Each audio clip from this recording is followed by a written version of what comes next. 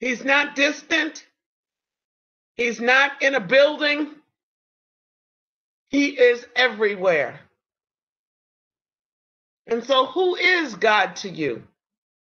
Think about it.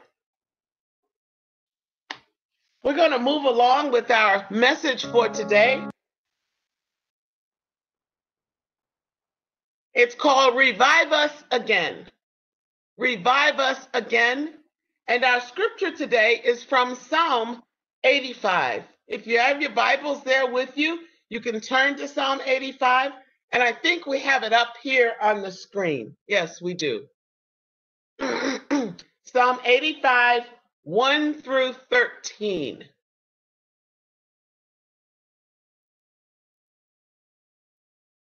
And it begins like this.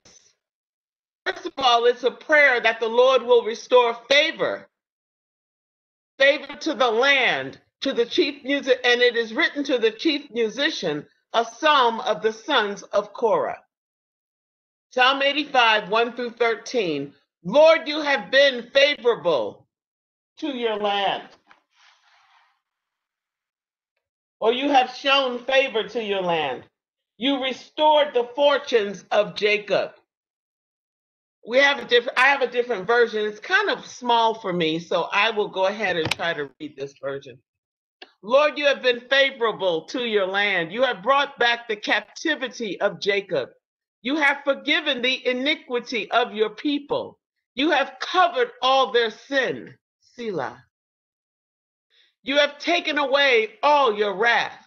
You have turned from the fierceness of your anger.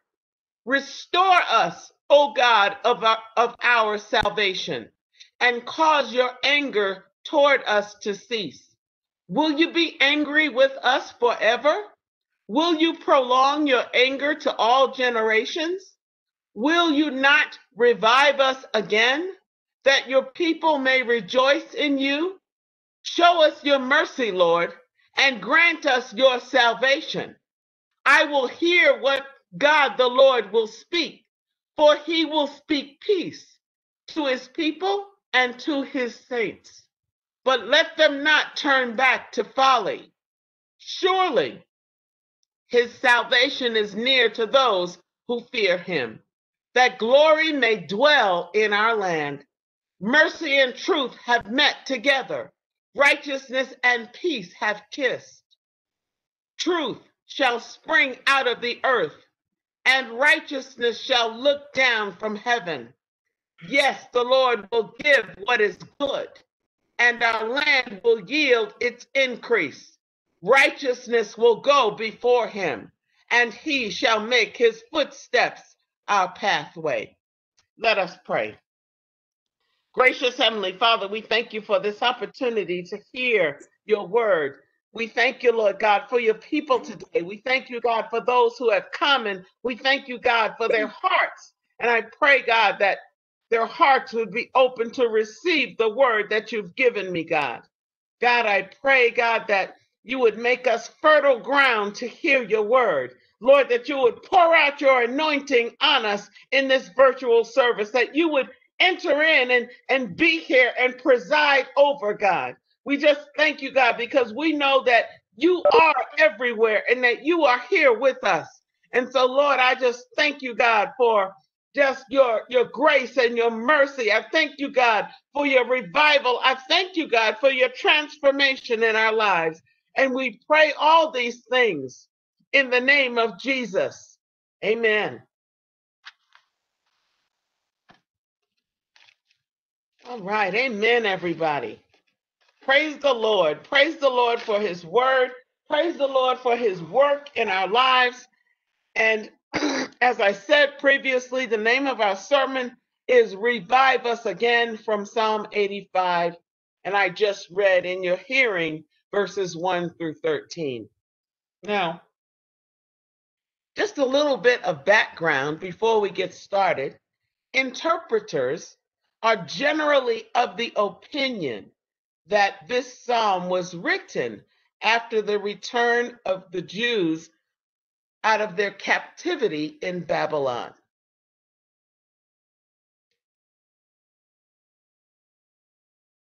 7 generations after Korah died, the prophet Samuel arose from the line of Korah.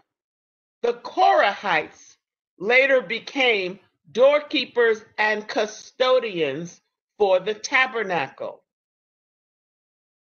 One group of Korahites joined King David in various military exploits and won the reputation of being expert warriors. And during the time of King David, the sons of Korah, as we read in the beginning of this psalm, the sons of Korah became leaders in choral and orchestral music in the tabernacle.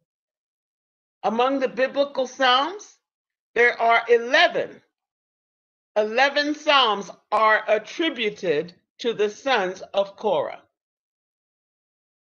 So what we're going to try to do in the exposition of this psalm is to bring it into the present, to make it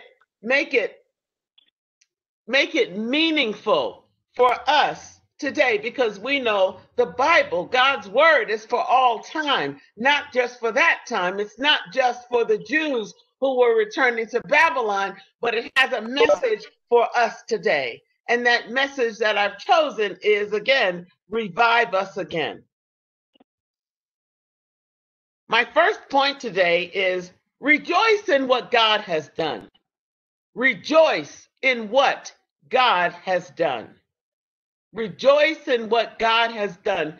And I'm looking at verses 1 through 3, where it talks about God being favorable, God having done good things for his people. So my question to us is, what do you think, or what do we think about what God has done for us?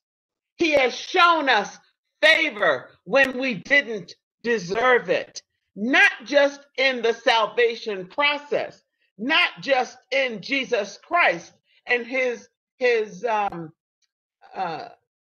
sacrifice on the cross, but in the continual sin that we find ourselves in. God continues to deliver us from those things. Yesterday, I went outside at about 3:30 in the afternoon to empty the trash. And I looked up in the sky, and there was this dark blanket of clouds covering half the sky. So when I think about this psalm, I think about God's people experiencing joy, coming back to a land from which they had been exiled. But I also think about God's displeasure, about God's people being under a cloud of darkness. Everything was dark and dismal and ruined after 70 years. And I want us to think back. Some of us really understood what happened when we were saved. Some of us were saved early on in our years and didn't understand what it meant, but there was some point, or should have been some point in our history, our redemption history, where we really understood what happened on the cross that day, and we really understood the favor that God has shown us. We really understood then the things that we had done and why they were wrong, and how God delivered us from that sin. We came to understand that we were enveloped in darkness from all the things we had done and from all the mistakes that we had made. And then that repentance, that forgiveness, that salvation moment was followed by the joy of being forgiven, the joy of knowing that our God went to the cross for us and that we were forgiven for something that he paid for. We were forgiven that's something that our Lord Jesus Christ paid for on a cruel cross. And we know today that every sin was cast into the sea of forgetfulness. We know that we owe it all to Jesus. We know that he covered all of our sin with his spilled blood. And for that, we can rejoice today. For that, we can be glad. For that, we can lift our hands. For that, we can shout, hallelujah. For that, we can say, amen. But you know, after we have that moment of joy, knowing what God has done for us, then the work begins. Then the work begins. My next point, revival implies spiritual decline. Revival implies spiritual decline. So God's people are in spiritual decline. Even though they're joyful for their return to the land, they're still in spiritual decline. And here in verse 4, the psalmist asks, restore us, O God of our salvation. Cause your anger to cease against us. Please don't allow your displeasure to continue. Will you be angry forever? So revival and restoration have to come or should come after spiritual decline. I want to talk a little bit about spiritual decline. Imagine this group of people returning to a land God had given them. And even though there was joy, they were tired. Tired from the long trip. Tired because even though they were back in the land, they had to rebuild. Have you ever experienced joy and tiredness at the same time? The psalmist asked God to put away his displeasure toward his people. He asked him to forget about the things of the past, and he asked them to bless them in the future. And so he asked, how long, God? How long are you going to be angry with us? How long are we going to experience this decline? How long are we going to experience this difficulty? One generation? Every generation? How long, God? How long will you be hidden from us? You see, joy is not always a smile on our faces, but many times, though we have joy on the inside, there's a tiredness that sweeps over us. We know God is with us. Time after time after time, challenges appear, don't they? They just seem to come. They loom over us like dark clouds overhead, only to be faced with 16-foot waves coming our way, ready to knock us off our feet. Oh, we're thankful that God is in control, but sometimes, saints, we are just tired. I can talk about this because I've been there, if I may. Even with the joys we've experienced of seeing God work during this pandemic, there's a tiredness, a darkness that has settled not only over God's people, but over the world. And the waves keep coming, waves of grief, waves of disharmony in family relationships, waves of financial hardship, because of things like now we experience furloughs, waves of ill health, waves of unemployment, waves of death swoop over us like we are carcasses ready to be picked clean by a virus vulture. There's much more I could talk about, but you know them already. But that was just some of the decline of 2020. And our spiritual decline is evidenced by us being so tired that many times we don't want to engage in those disciplines that cause us to grow in Christ. It's a strange dichotomy of joy on the inside and spiritual decline at the same time. Instead of our circumstances being a distraction, it is a distraction for us to pray. Things are just turned upside down. We try to read our circumstances better than we read the scriptures. We try to read our circumstances better than we read the scriptures. So my third point today is only God can revive the spirit or soul of his people. Only God can revive the spirit and soul of his people. And so here we are, right at the edge of 2021, right at the beginning, with a joy deep down because God has kept us to see another year. But maybe tired of not seeing our families, not being able to travel freely, not being able to gather in large groups with different people who are not our close families. Maybe we're facing our own budget shortfalls. You know, the city of Denver is facing like a 190 million budget shortfalls, but maybe we're facing our own budget shortfalls in the face of this pandemic.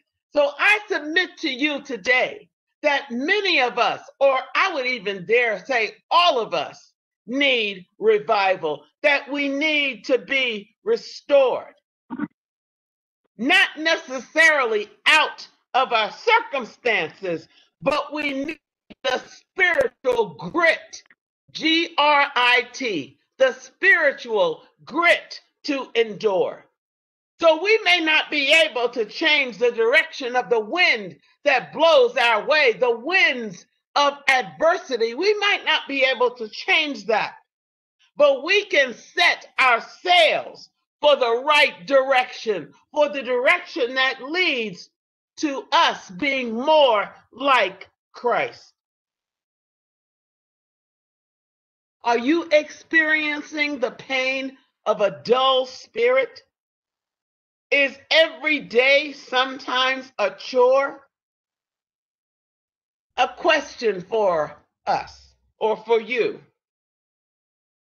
Have you ever had a tooth that you could not get fixed right away, and you tried to dull the pain with Orajel? You've seen the Orajel commercials, or Anbesol, or one of those other topical anesthetics. So what happens?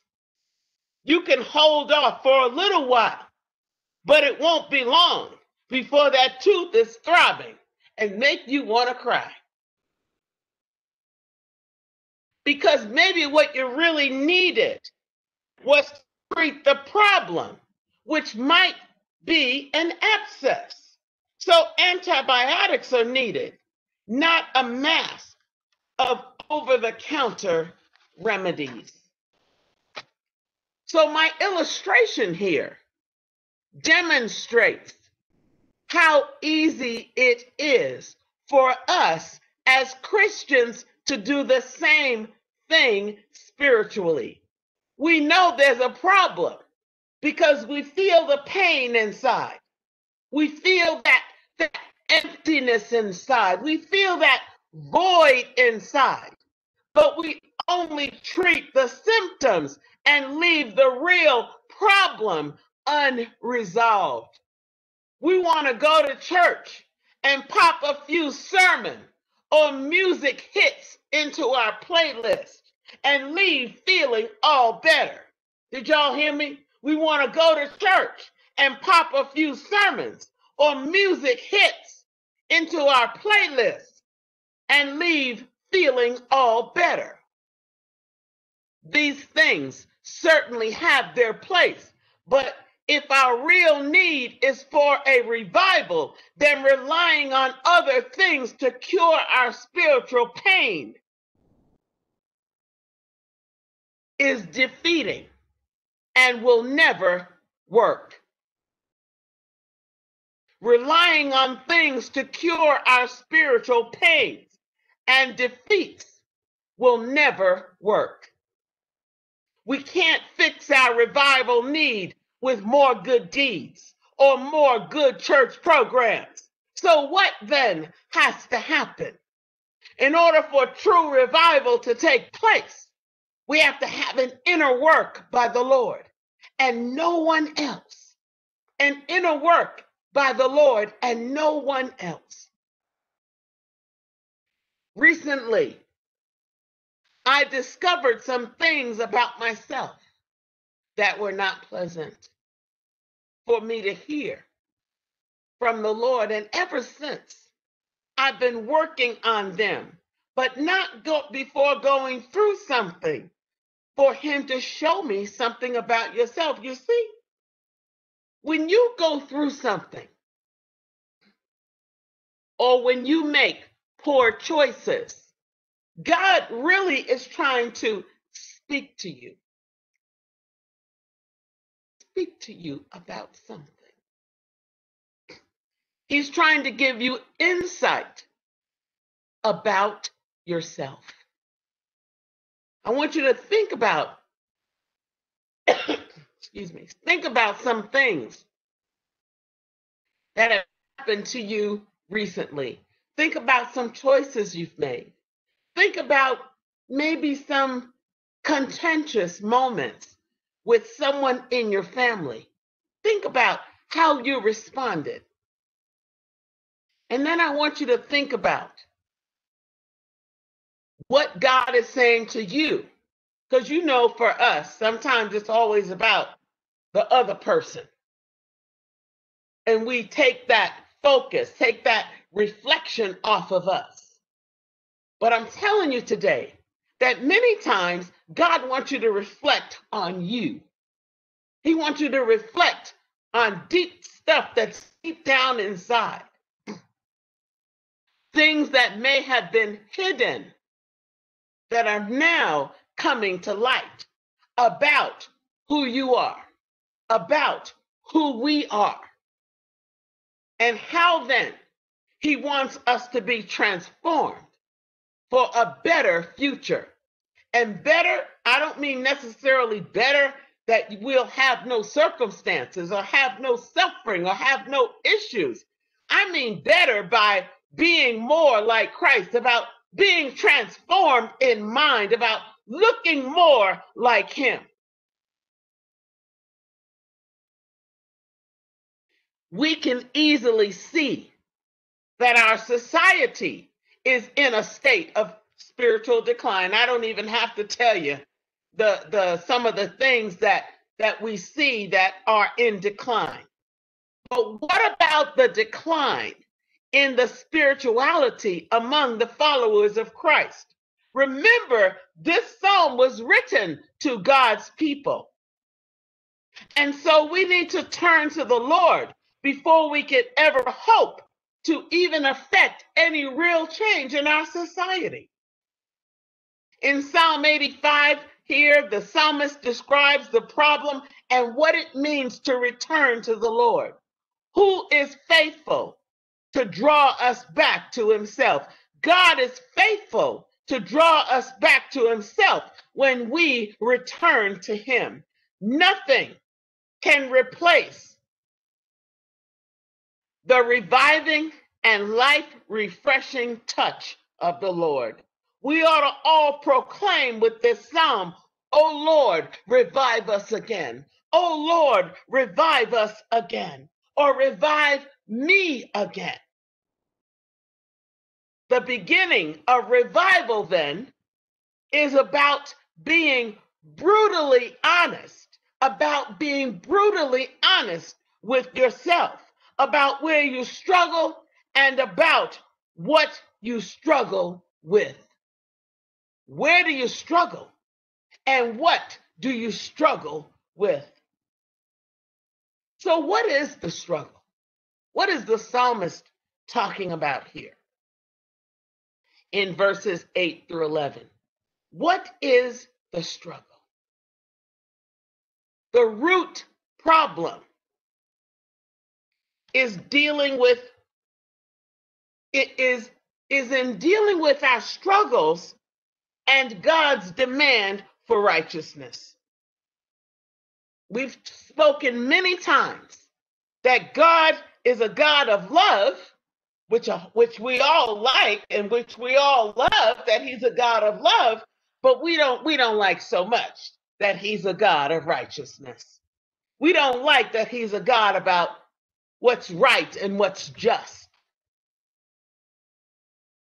The need for revival always springs from some sort of idolatry, some sort of something that we put before God. And revival is needed because the true God has been replaced with a false God, which is idolatry.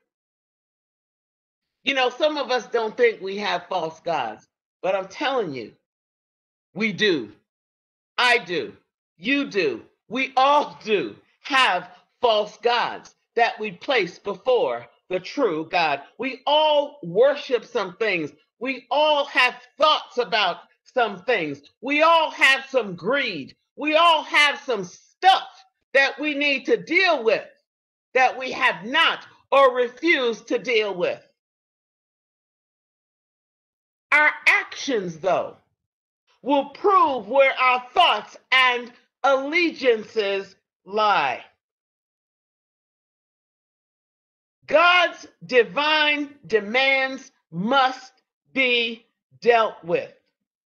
God's wrath against sin is an area of Christian life that is often overlooked because it can be uncomfortable.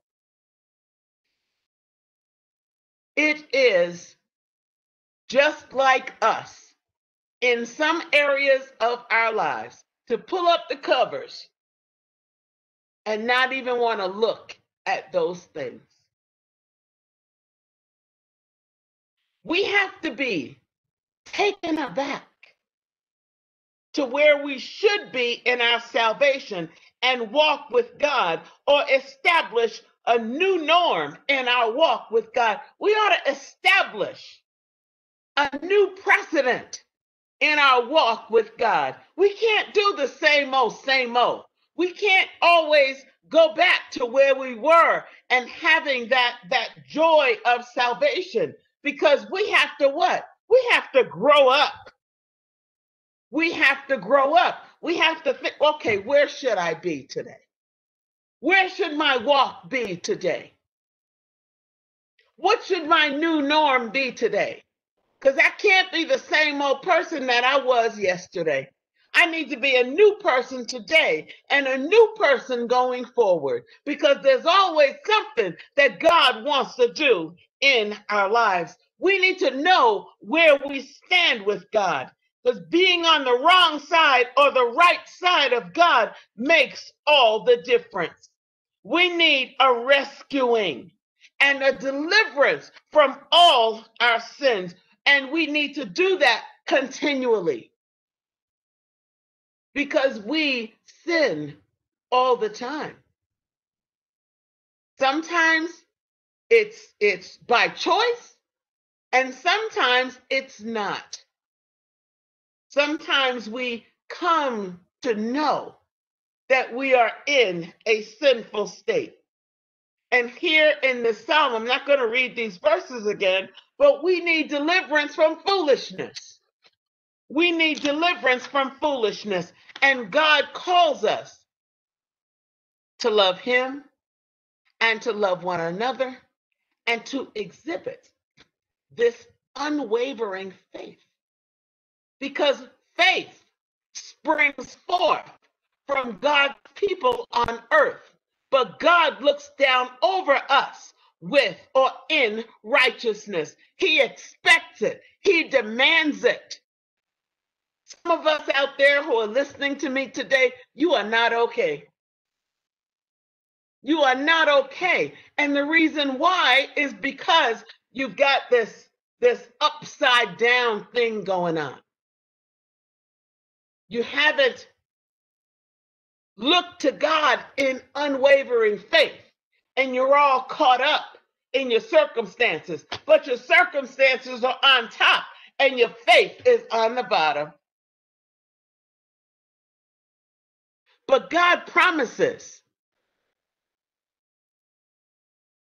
that when righteousness leads our way, when righteousness goes before us, He promises goodness. If we could just see that today. And you know what else our righteousness does? It causes others to see God's glory in the earth. It causes others to see God's glory in the earth when we act like we know who we serve.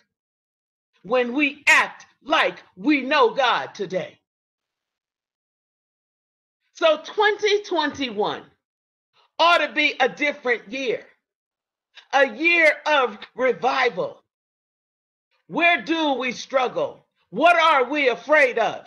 What depletes our faith? What takes away from our faith? What is one major way we can have spiritual revival? How can we allow God to transform us more deeply from the inside out? We can fast and pray and read God's word. That is what transforms us from the inside out. I'm just a vessel that brings the truth to God's people. I can't transform you. My family can't transform me. Your children can't transform you. Your spouses can't transform you. Only God can transform you from the inside out. Only He can make that change that needs to be made. So in this week, I want you to do something. I want you to look for a devotional you can do online. I want you to look. Maybe you have a devotional that you bought, but you have not finished it, or you have not really been engrossed in what the devotional was really trying to say. Once you find the devotional, I want you to do those exercises every day. Like I mentioned previously, you can look for something on the Bible app. There are pastors that have devotionals, like Charles Stanley. He has a devotional. Or a devotional from the Church Without Walls, Ralph Douglas West. He has every day. You can look for a specifically women's devotional or a men's devotional, but find something to do beginning. You can actually begin this week, but you can certainly begin it with the fast that begins on January 11th. And as you read, and as you are prayerful, and don't just read the devotional, you got to open God's word as you read the devotional, because they're directing you to a certain group of scriptures for a reason. And when you read, and when you kind of begin to think about who you are and about who God is, He will begin to reveal certain things to you about yourself.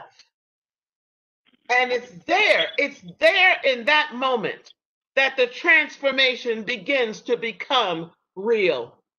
That you will see a different me than you saw today. That God will do a turnaround in your life, a turnaround in your thinking, a turnaround in your behavior. He will begin to do that. Don't ignore what God is trying to say to you. Don't pull the covers over your head. Don't shut your Bible. Keep it open, no matter how painful it might get. Let God speak. Let him begin to do the work of revival, the work of transformation, the work of restoration. Let God do it. That's our sermon for today. Revive us again. Revive